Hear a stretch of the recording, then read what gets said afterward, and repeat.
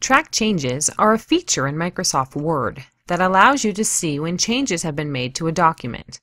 These might be your own changes or changes someone else made. Track changes are good because they don't actually alter your original document until you give them permission to. Here is a document that's been edited with track changes. See how some of the text is colored and underlined? That shows you what has been added to the document. If I let my mouse hover over one of the changes, I'll see an identifier that lets me know who made the change. This one says Jeff Gerke, so I know that Jeff edited this story. If there's another color of track changes in the document, that means another person has made edits to it, and you can hover over that color to find out who that person was. The first thing I do when I receive edits back from my editor is to make sure track changes is turned on.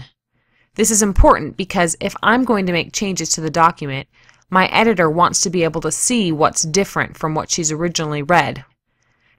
Turning on track changes allows my editor to see new changes that I make to the document.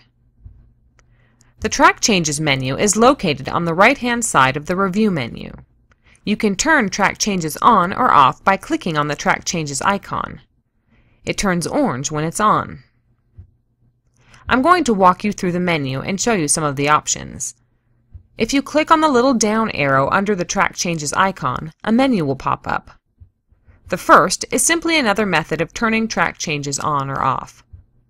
The second allows you to customize your track changes. I don't recommend changing things here, only because most people don't, and it'll be best for you to get used to seeing track changes the way most everyone else does. The third menu option allows you to change your username.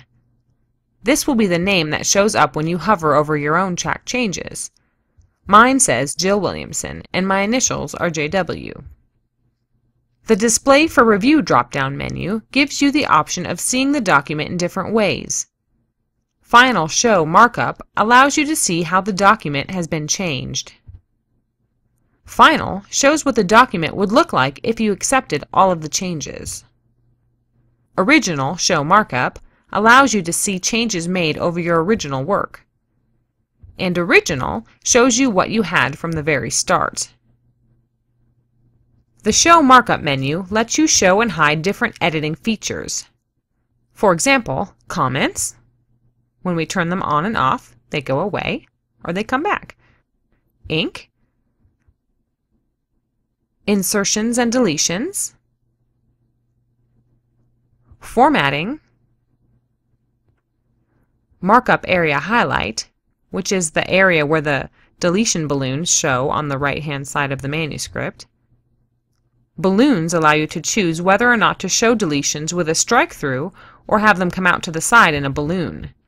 I like the balloon so that I can see the final paragraphs in my manuscript, but it's totally up to you which you prefer. Reviewers allows you to turn on or off a certain reviewer's comments.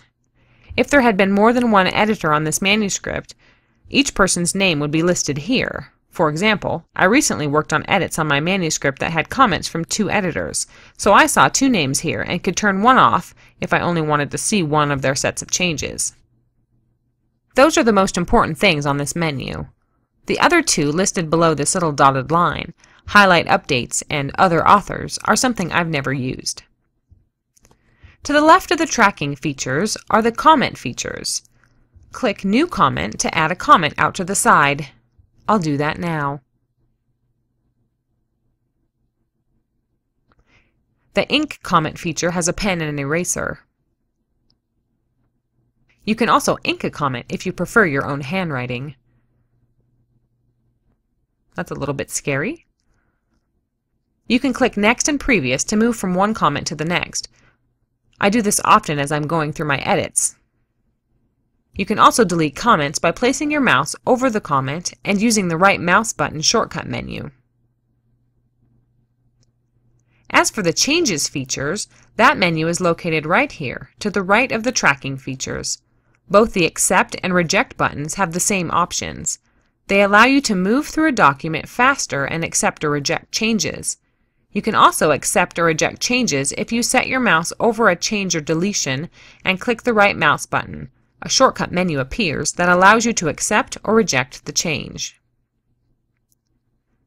The Previous and Next buttons allow you to move to the previous or next change in the document.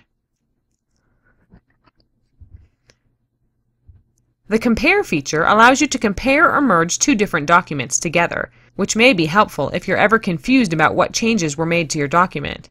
It's rare that you'd need this feature, but when you do need it, it's a lifesaver. It's saved my life time and again.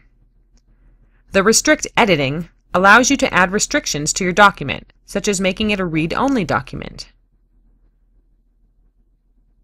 Start Inking brings up a menu that allows you to draw on the manuscript or highlight things.